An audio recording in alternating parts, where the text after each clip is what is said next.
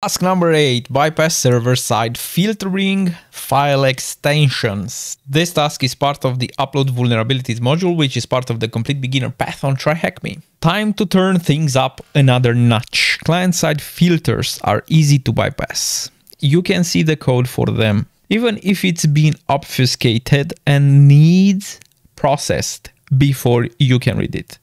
But what happens when you can't see or manipulate the code? Well, that's a server-side filter.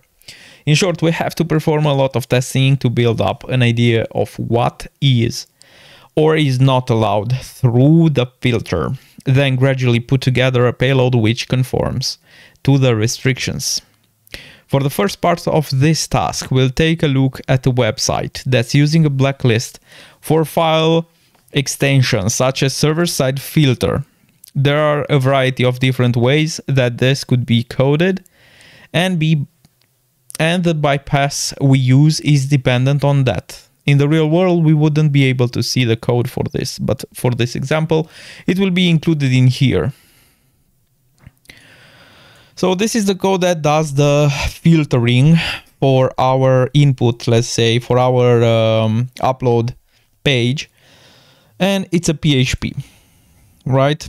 Here we see the variable that gets the extension, gets the file, path information, gets the file to be uploaded by name and extension. Check the extension against the blacklist, PHP and PHTML, and here we have the statement that checks the extension in case it's a PHP, PHTML, and a null. Then upload fail will set to true and it will break the operation. The default one is upload fail is false. So basically you cannot upload empty or PHP or PHTML file extensions. In this instance, the code is looking for the last period in the file name and uses that to confirm the extension. So that is what we'll be trying to bypass here. Other ways the code could be working include searching for the first period in the file name, or splitting the file name at each period and checking to see if any blacklisted extensions show up. We'll cover this latter case later on, but in the meantime, let's focus on the code we've got here. We can see that the code is filtering out for the .php and .phtml extension, so we want to upload a PHP script, we're going to have to find another extension. The Wikipedia page for PHP gives us a few common extensions that we can try, however, there are actually a variety of other more rarely used extensions available that web servers may nonetheless still recognize. These include a range variety of PHP. Many of these bypass the filter, which only blocks .php and PHTML, but it appears that the server is configured not to recognize them as PHP files, as in the below example. Here we can see that even though .php is not accepted, PHP 5 is accepted. Here is the example. This is actually the default for Apache 2 servers. At the time of writing, however, the sysadmin may have changed the default configuration or the server may be out of date. So it's well worth trying. Eventually we find that the .phr extension bypasses the filter and works, thus giving us our shell. Here is that example. And here you can actually see that file extension. Let's have a look at another example with a different filter. This time we'll do it completely black box. That is without the source code. Once again, we have our upload form. Okay, we'll start by scoping this out with a completely legitimate upload. Let's try to upload a JPEG file, right? An image. Successfully. Well, that tells us that JPEGs are accepted at least. Let's go for one that we can be pretty sure will be rejected, which is a PHP shell. Invalid file format. We are correct. Can say that was unexpected.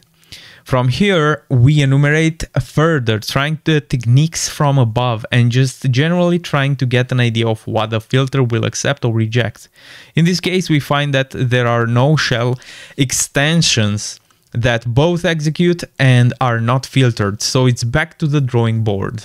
In the previous example, we saw that the code was using the pathinfo method PHP to get the last few characters after the dot. But what happens if it filters the input slightly differently? Let's try uploading a file called shell.jpeg.php. We already know that JPEG files are accepted.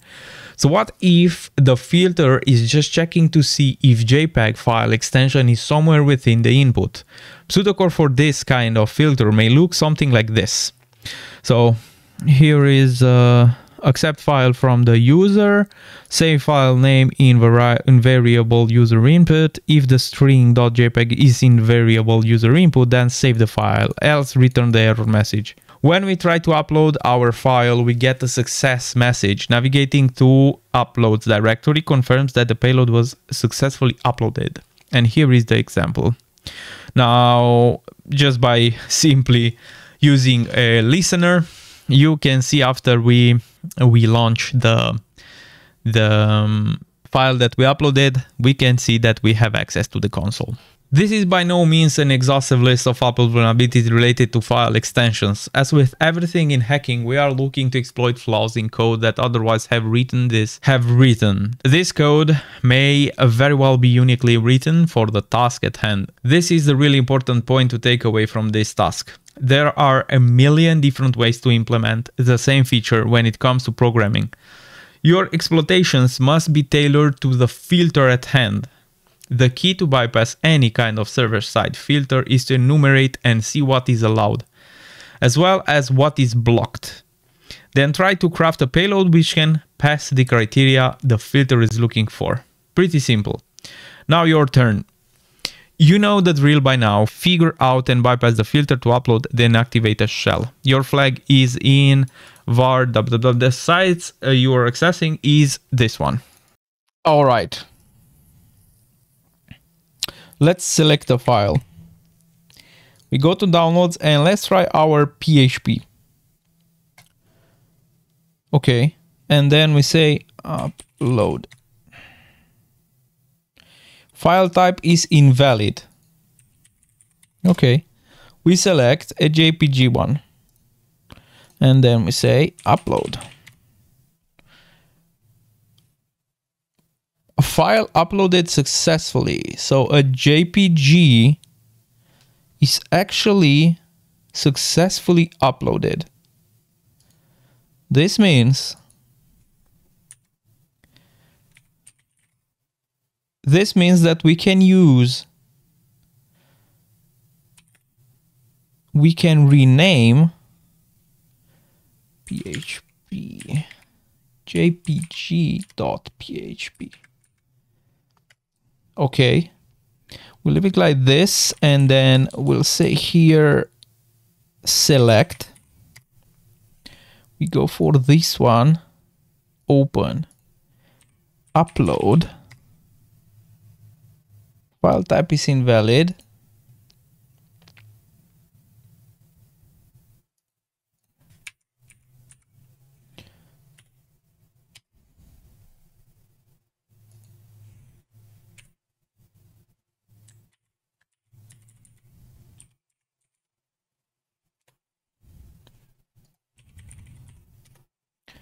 What will it upload? Let's see. File uploaded successfully. Now, chosen file. Outputs the name of the chosen file and VLP1234 chosen. No file chosen. Chosen.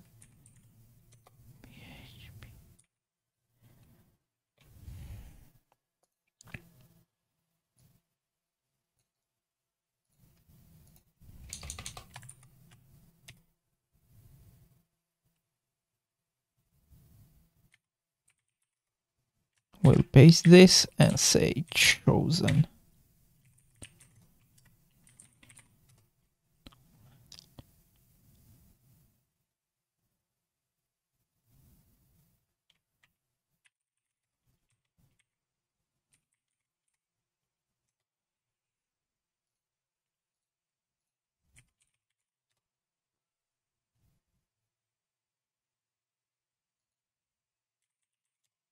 Okay. Now let's duplicate this. Go into privacy. Ooh, there you go. We can see it over here. Now, if we launch this, we should see here. Exactly. We have a reverse shell. Now, if we say cat var, all right, flag.txt, we have it over here.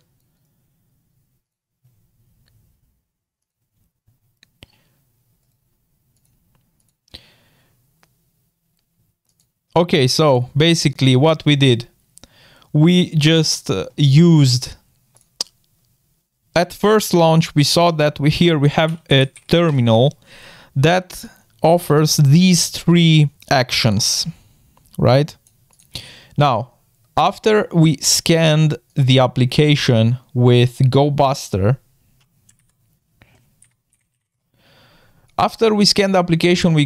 we saw that we have two directories: privacy, where we can see over here that is the directory that will store the uploaded files, and assets.